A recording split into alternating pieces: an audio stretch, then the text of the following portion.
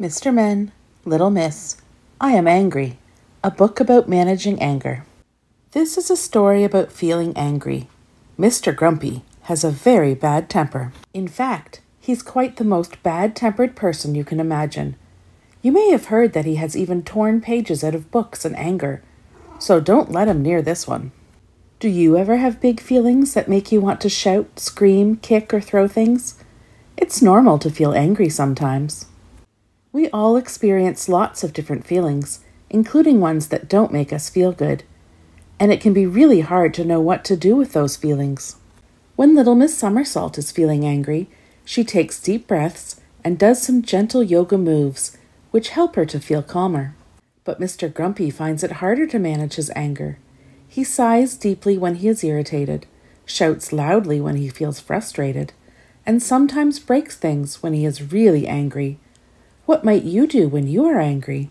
One day, Mr. Grumpy was in a particularly bad mood. He had snapped at Little Miss Tiny when she asked if he could help her reach something off a high shelf. Then, he had shouted at the shopkeeper because the queue wasn't moving fast enough. And when Mr. Slow was slowly leaving the store in front of him, Mr. Grumpy had pushed past, almost knocking him over.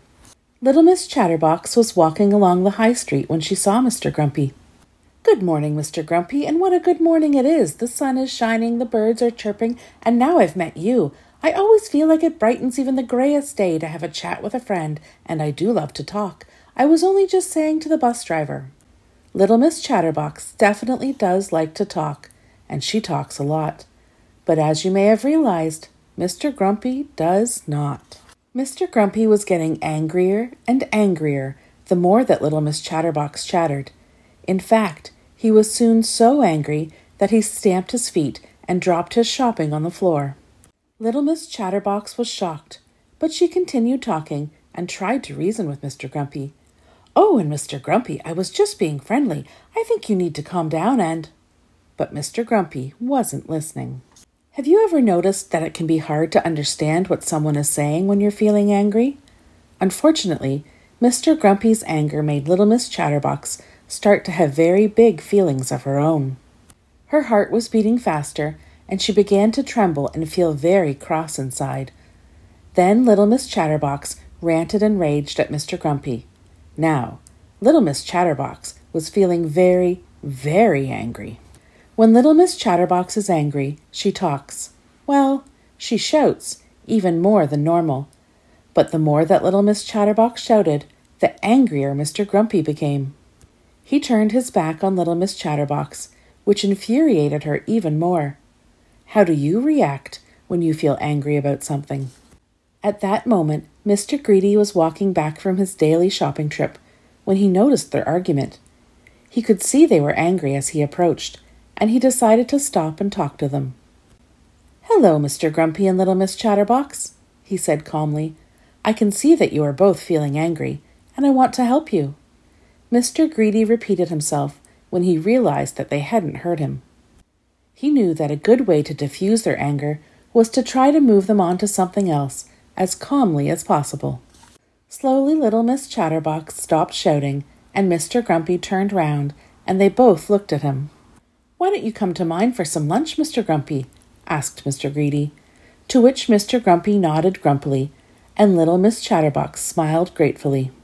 "Great, let's go," said Mr. Greedy.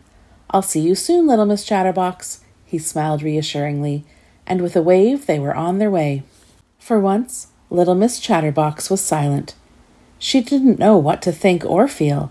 Her angry reaction had taken her by surprise. Little Miss Chatterbox was glad that Mr. Greedy had stopped their argument, but she still felt unsettled and upset. She decided to ask Little Miss Wise for advice, as she knew that she'd know just what to say and do to help her feel better. Little Miss Wise was delighted to see Little Miss Chatterbox, but she could tell that her friend wasn't her usual happy, chatty self. When Little Miss Chatterbox had found her voice again, she told her what had happened. "Things can get heated quickly when we have angry feelings," said Little Miss Wise. "The best way to help is to take a break and come back to the problem when you are feeling calmer." "You really do live up to your name, Little Miss Wise," replied Little Miss Chatterbox happily. That makes perfect sense. How do you help yourself when you feel angry? Meanwhile, Mr. Grumpy had just finished tucking into a big lunch. I get too angry sometimes, said Mr. Greedy, normally when I'm hungry. I was hungry when I left the house, as I had no food left for breakfast, replied Mr. Grumpy. Well, I'd say that called for a big breakfast at the cafe before you started shopping, smiled Mr. Greedy. I bet you would have been less irritable with a full belly. Mr. Grumpy begrudgingly agreed. Then Mr. Greedy explained that there are lots of different things you can do to help when you are feeling angry. Mr. Grumpy agreed to practice some new ways of responding to his emotions over the coming days. Drinking a glass of water helped a little when he was irritated, but he found that squeezing a stress ball helped much more. When he was annoyed, getting outside for a run helped him feel better, if taking deep breaths didn't work. And when he felt himself getting angry with someone else, walking away and having a break was a much more helpful thing to do. A few days later, Mr. Greedy saw Mr. Grumpy and Little Miss Chatterbox having a heated conversation. Were they angry with each other again? Mr. Greedy followed his own advice and took some deep breaths before he approached them. But you know what? They were rather enthusiastically sharing their tips for managing their anger. Now Mr. Greedy was the one stunned into silence.